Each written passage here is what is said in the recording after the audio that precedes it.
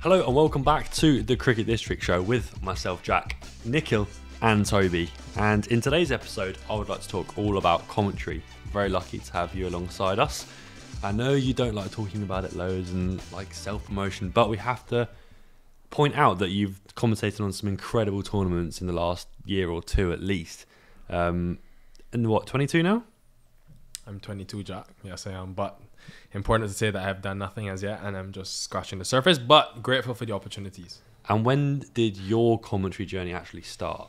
I was 12 years old and I was playing cricket, had the aspirations to become an international cricketer. We can all see how that worked out. It didn't. Anyways, but someone at my club, his name is Gary Bell, he had a camera set up and just like taking footage of guys playing so that they can sort of watch it back, try to improve on their game. And then he tried to add different aspects to it. And funny enough, he's the person that's streaming the cricket in Barbados right now. So the Jofra Archer clip that went viral is his stream. So he's actually, it's developed into something huge. He's also the analyst for the West Indies women's team. So big up Gary, because I owe him a lot for how far I've come.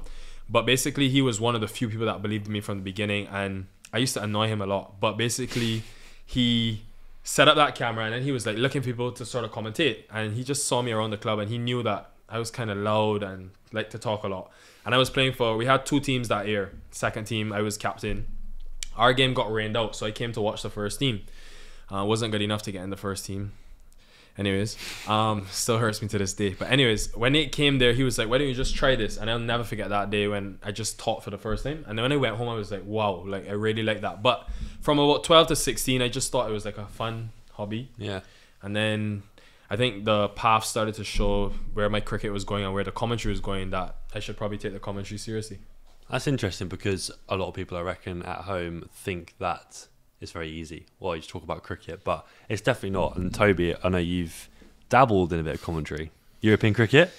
Yeah, my one and only experience of cricket commentary. I went out to Portugal and commentated on European cricket being played. Essentially, one of the guys who plays in Portugal, I think that, I'm trying to remember what the Unidas or something like that, the cricket club's called, has basically built a cricket ground in his backyard. Yeah. I say backyard, like he lives on a farm. And European cricket has been played there for the last 3 or 4 years. And essentially I went out there to tell a cool story for Cricket District. And Vinny Sandhu, Mr. Maximo, who you've probably heard on ECN before, just said, do you want to put the headset on? Do you want to commentate? And it was great fun. But yeah, that was my one and only experience. Yeah. I'm quite happy just taking videos and Did you find it difficult?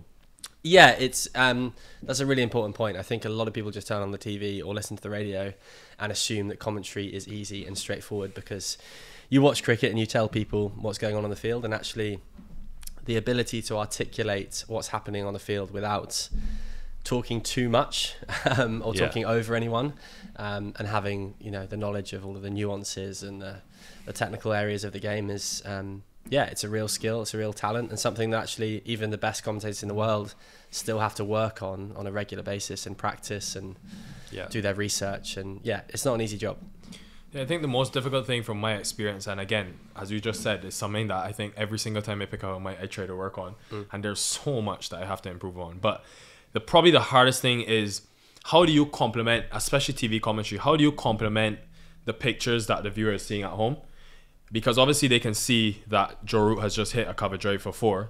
It's not like radio where you would need to tell them that. But it's like, what can Nikhil Uttamchandani say that Toby is at home listening and he's like, well, yeah, that's a good point. Like, I didn't know that. So I think that's probably the biggest challenge. And it's quite complex. But I think if you really love it and you sort of are passionate about the sport and can express yourself and stuff, I think it's something great to get into. And people ask me all the time, how do you get into it? I think you just start by commentating on a game. It doesn't need to be a high level. You just start by commentating. But speaking of experiences, Jack Mitra also is in the commentary box in Antigua.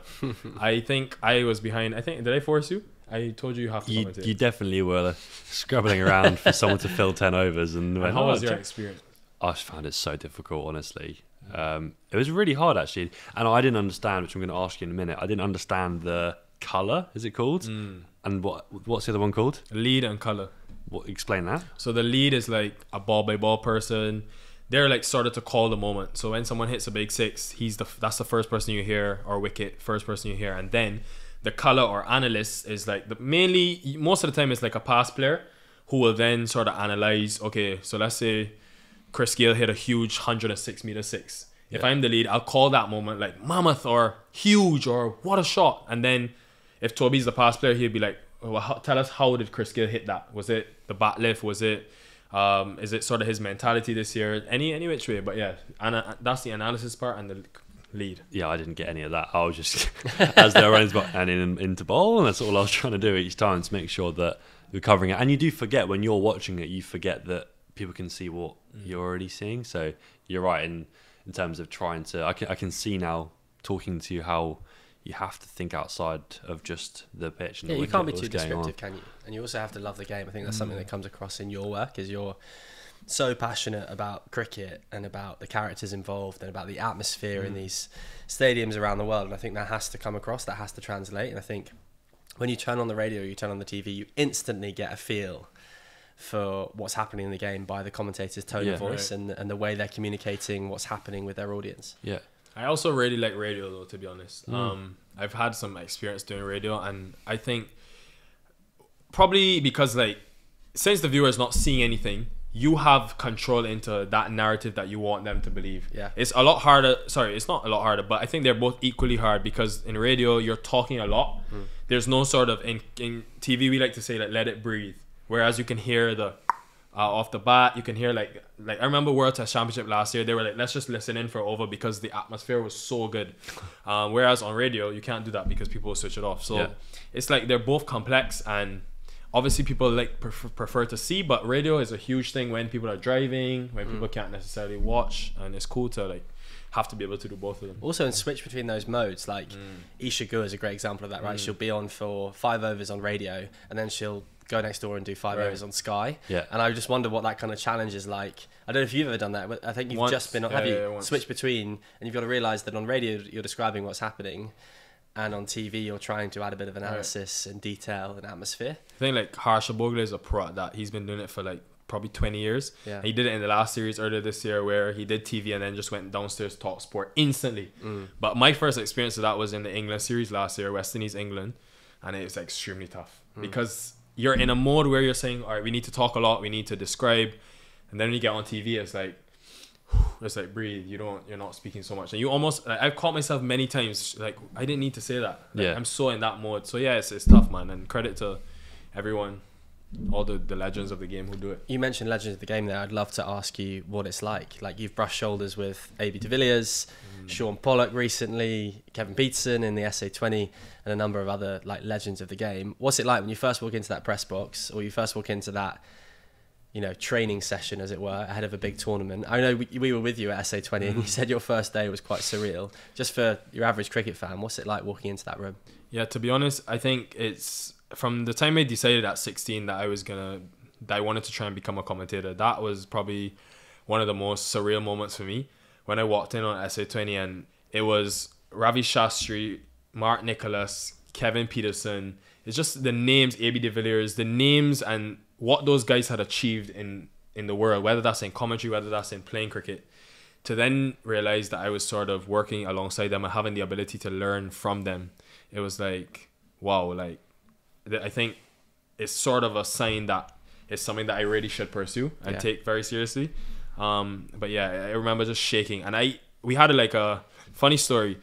So the rain fell that day, first day of the SA20, and guys were all over. Some guys were on the field doing like analysis, others were things. So I had to almost welcome it from the commentary box. And I remember they did like a rehearsal, and I was shaking. I was so nervous that I couldn't even get out the words. Luckily, when we went live, I did. But I mean, and it's something that I've done for a long time, as in I've spoken on a mic, so it's nothing new. But just of who I was around and where it was crazy, man. But yeah, privilege, man, really privileged. That's cool. I was going to ask you mention those names there. I don't know if you can pick out one or not, but is there somebody that you enjoy commentating with the most, or feel like you've got a good connection with? Because I feel like it's a lot about that, having that bounce off somebody else. Yeah, 2 guys I think, and again, there's so many, but since you asked, one person obviously is Ian Bishop. He's a huge mentor to me. Someone who I've learned a lot from, and I've annoyed a lot in the past year or two. And everyone knows why I choose him, because a lot of people think he's the greatest of all time, or one of the best right now. But actually working with Stuart Broad at the SA20, it was really cool, because to have him someone who's just come out of cricket, with his insight, the amount of knowledge he has, it made it so easy for me to then be like, what do you think, or what would you do in this situation? And then he just sort of take it away. Even not commentating, even we've had experience with him, filming with him, he's always so like, always thinking about something about the game. So I got that through his commentary as well. I also get the sense that he put you at ease, straight away. I think a lot of these guys, what we encounter with cricket is that they're massive names and they've played all over the world and they've played 100 tests or they've scored 20 T2000s or whatever it is. And like the majority of them are very humble, you know, very generous with their time. Like they appreciate what it's like for someone like us to be working our way into cricket. And I think it's so important that you surround yourself with people who support you and lift you up in the industry, because it's a small world, cricket, and I think you found that in particular. And we had some real good paddle sessions. So they had a day where me, Toby, Short, Broad played, and then even we two of us played with Vernon Philander, and like it's amazing how much I think those off-field relationships come out in the commentary box. Definitely. Because then I like have an understanding, okay, like what was Brody find funny, or like what does he like to talk about. It's just great, man. Honestly, it's like such a privileged position. I think to work in cricket, I've said it on the podcast before, but to work in cricket, I think we all are so blessed. Yeah. We get to fly around the world to amazing destinations and see the world and also do what we love, which is why I always tell people, like, younger children in Barbados, like at the end of the day, only 11 players can go on that field, but cricket has so many avenues of work. Like, we're fortunate in this part of the world that you can literally do so much in the sport. Yeah, it is interesting. You mentioned briefly there your days off, what you get up to. Can you talk us through like a little bit about what goes on an actual game day? Like, when does it start? What's your process? How does it work? Yeah, it's a little different from me because I'm not a past player. So for the past players, they don't necessarily realize. Some of them do. Some of them everyone has their own style, but a lot of them sort of just rely on their knowledge, the bank of information that they have from their playing days, which is what you expect and what you want to hear from them. For me now, obviously having not played, I have to do a lot more research to learn and sort of make up that lost ground, and to try to tell stories and try to find interesting trends. So for me on game day, so if I take you from pretty much before the tournament, what I like to do is pretty much for every player I can actually show you guys. I have my book here.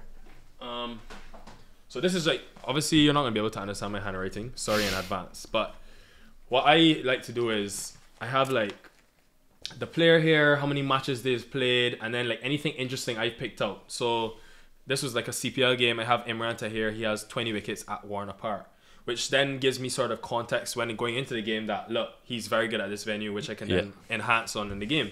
But so this would be done pretty much hopefully before the tournament. On game days, it's sort of like just trying to conceptualize the matchup. So what do I want? What are the 10 things that I really think are important? And have that on a small piece of paper and just sort of like visualize a little bit. If I have to do a pitch report that day, we tend to get the running order like night before. So if I have to do a pitch report, sometimes I even rehearse like in the mirror because obviously I'm still learning and tosses and stuff are very new. So that would be a little bit of it. And then you get to the ground 2.5 hours before. I like to walk around, get a little atmosphere in, see the pitch, talk to some players, and yeah, that's about it, man. I've got visions of you tapping your carpet in your hotel room. Like, I just love the idea of the room next to you, just hearing you go, hello, welcome to the water park. Because I'm projecting, so it's quite long. Yeah, but like the key thing is research, right? And I think that's what a lot of people don't understand. It's like the amount of planning and preparation it takes to be... Well, to be honest, be anyone in cricket, but like be a commentator specifically, because there's so much. Well, like, no, but like I think you need to be so on it, and particularly in a T20 match where something massive happens. Actually, already a Test match, but like T20, you've got these players who have so many different characteristics, and they play particular shots, and big moments are going to be clipped up on social media. And if you don't get it right, people are straight in comments saying, "Why has he said this?" He's actually got 21 wickets at Warner Park. Well, that's the thing. So, have you ever had any moments where you've fluffed up, you know, you've made mistakes? Definitely, you make mistakes all the time, man. Hopefully you like realize and then you say correction, or you try to like correct it in the same thing. But I think sometimes it's like human, you know, so everybody will make mistakes. But like, I know we're talking commentary, but I know something that's always fascinated me about Cricket District when I work tournaments with y'all is the planning and the way how organized and structured y'all are coming. I'm talking about like they even have captions ready before the content is even done or even filmed. So tell us about your preparation, especially for a tournament like SA20 where you're doing a game, you're flying the next day, doing another game. What did it look like? I guess a lot of it is a little bit like your list of 10 things you want to get. Like before getting there, we have a think about what the style of the game is, what's important who's important particularly, and then focusing on that player with the content that we capture specifically. Or for example, whether it's at St George's Park, we're like, okay, we know the atmosphere is good, we know that we're going to have a power half an hour, get stuck in right in the crowd. There's a photo behind you there now of what, like, some of the pictures that came from there. So it's like a hit list of things we'd like to get, ideally, like you say, sometimes with captions ready. But yeah, it's all about, again, research into what we want to get. I think that's also the beauty of what we're able to do, is that we can have a list of things that we really want to get, but we can also be really reactive, because we're not there just to film one angle, or we're not just there to get one player's photo. It's like, right, we've got these 3 or 4 videos we want to do. We've also heard this song yesterday, which would be perfect for a video like this. And we also spoke to this player, and it turns out he celebrates like this. So next time he does it, can he look this way? Like little things like that that we're learning and developing. And like you said, like a lot of it comes down to relationships you have with the rights holder, the broadcaster, the players, the coaches, and like if they trust you with the access, that's a massive boost, isn't it? And how does the brainstorming process, like, is it just 2 of y'all in the office with your third employee, Jacob Smith, captain of Eastbourne Cricket Club, who also designed this kit, which is fire, by the way? Is it sort of just that you guys sit down and just hashing out ideas? How does it, like, how do you get those 10 things? A secret. Okay, sorry, fair enough. A plainstorm. I just gave out all mine. No, our secret is a plainstorm. Calls it a plainstorm. An aeroplane mode.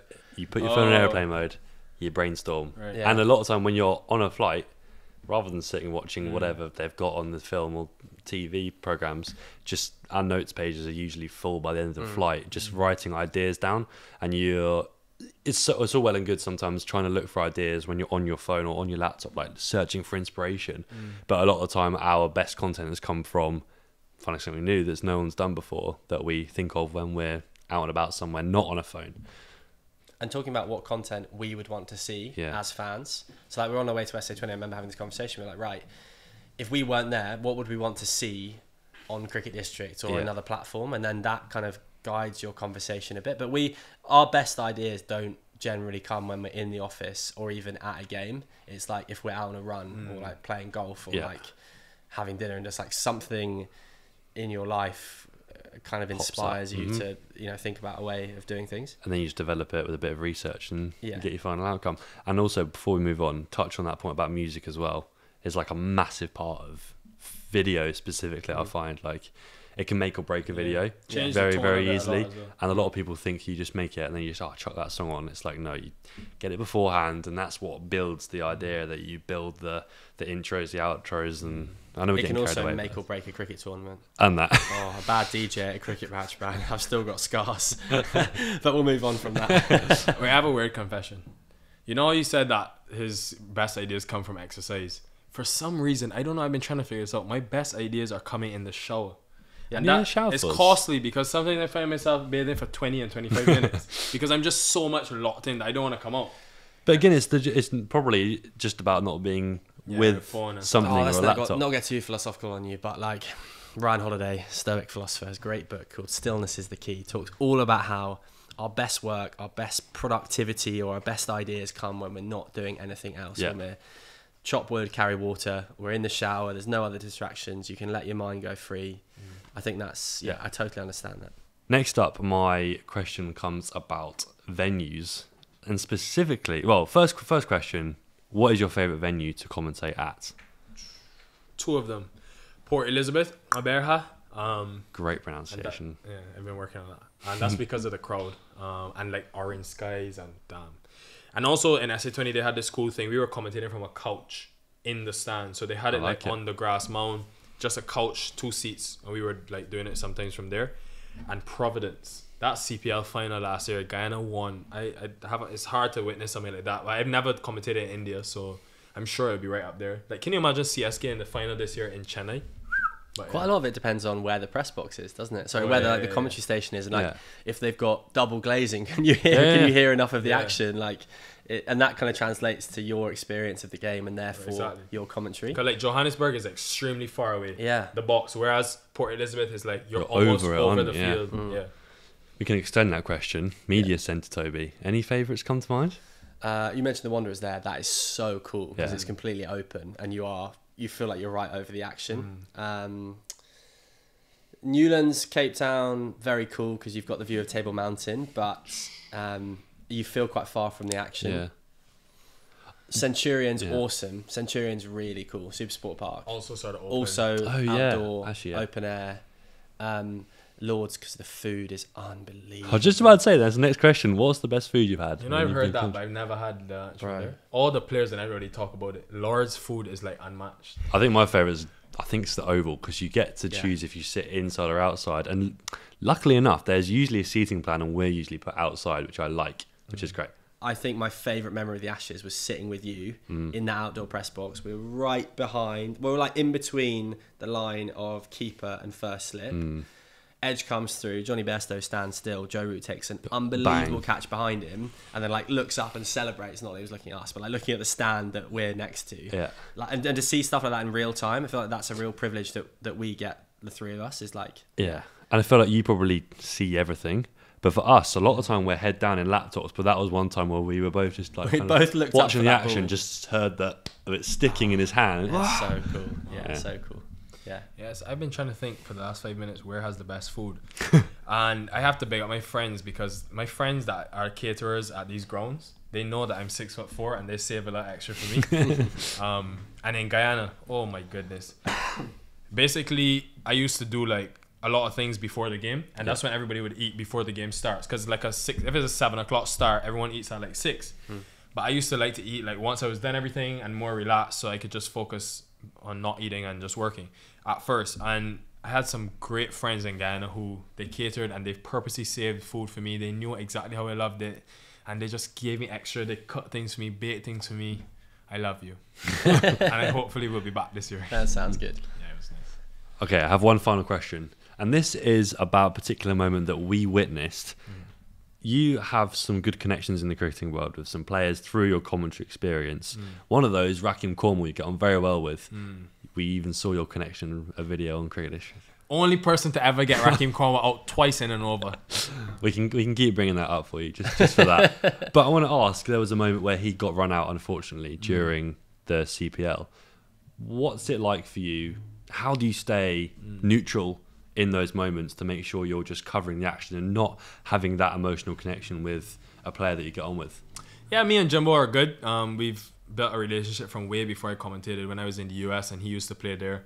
But yeah, as you said, I think it's one of the, and a lot of players will have this, a lot of other commentators will have this, because remember someone like a Short Broad will commentate on England Test Series, and he's played with a lot of them. But at the end of the day, I think it's just about sort of detaching. I don't think I'll ever be critical of any player, because I wasn't physically able to go out there and do what they're doing. But it was really interesting to go through sort of the roller coaster ride, because in that CPL you mentioned, at the beginning of the tournament, there was that run out. I was on commentary for it. It was kind of it's hard to put it. It was entertaining for fans watching, but it kind of was, I think for me, a little disappointing to see the reaction, because yes, he has his implications with fitness and stuff, but many people don't already know the story, and we had a chat with him about his sort of knee replacements and the injuries that he's faced and suffered. So obviously you don't want to see a guy getting run out in that nature and then being almost quote unquote laughed at. But it was the perfect comeback probably 2 weeks later when this man scored 100 at Kensington Oval and did the back drop, the infamous back drop. And it was almost like, and if you all know Rakim Cornwall, he's not one that has many words at all. So after all of that hate and criticism and laughter, he wouldn't have said anything. No. He would have just done his thing, continued, whatever. But the backdrop was like, it was perfectly for him. And luckily, some way, somehow, the universe aligned that I would be on commentary for that. And boy, Jack, I could not believe it. Like, when he was on, so I think he was doing it in like 5 over stints. I sat down and I was like, hitting like this is not really possible. And in the 90s, he was almost taking that long on. And after that went for 6, I think he was 96, and I started to prepare something, like write a little, just 2 lines on what I wanted to say so that I would be able to nail that moment like you mentioned. And yeah, I think I did pretty decently. Can you remember what you said? Yeah, I said the Patriots are victims of a rack attack, and just about talking about the nature of the innings, it was blockbuster. And then at the end I ended it with, he is must-see TV. You nailed it. Yeah. Absolutely nailed it, man. And it was so cool for us to, because we obviously went to that first week in St. Lucia, we caught up with you, that moment happened, you were on comms, like there are so many emotions that went through it, and then to switch on the TV and see him get 100 and hear your voice, to see how far you've both come was just a wicked turn of events. Yeah, it was sick. Honestly, that's probably the best moment of my commentary career. Do you reckon? Right up there. Yeah. That's really cool. I like it. Just because it was like someone I'm close to, but also it's like 100 in T20 cricket, huge. like in that nature, the way he did it was really cool. I reckon we end it on that. A nice positive note. Thank you for letting us in on some commentary secrets of yours. Yeah, anytime, man. I want to tell. I mean, there are a lot of children out there, as I said, that want to play this sport, but there are few because of our presence on social media and a million other creators and influencers. They also want to become media practitioners in cricket. And I want to say, like, just reach for it, go for it. And we have phones now. The power of the phones is that it just takes one video. As these guys have shown, they started at 0 followers and they're at 3 million, billion, trillion. And they continue to grow and inspire me. So definitely, guys, go for it and don't hold back. The sky's the limit. One thing I will say is that, like, I think the opportunity has actually never been bigger because Definitely. what you do, you create content as well as commentate. And I think commentators used to, I imagine, just if they wanted to be on live TV or live radio, they send in a tape of them commentating. Whereas CPLs, SA20s, they see you on TikTok and Instagram, be like, oh, that guy would be great. So the opportunity has never been greater. If you want to work with us, our DMs are always open. If you want any advice from this man, he always responds to his texts if you give him 1 to 3 business days. That's not true. Thanks for watching this episode of the Cricket District Show. If you liked it, feel free to drop a comment. Let us know what you want to talk about next, and we'll see you soon.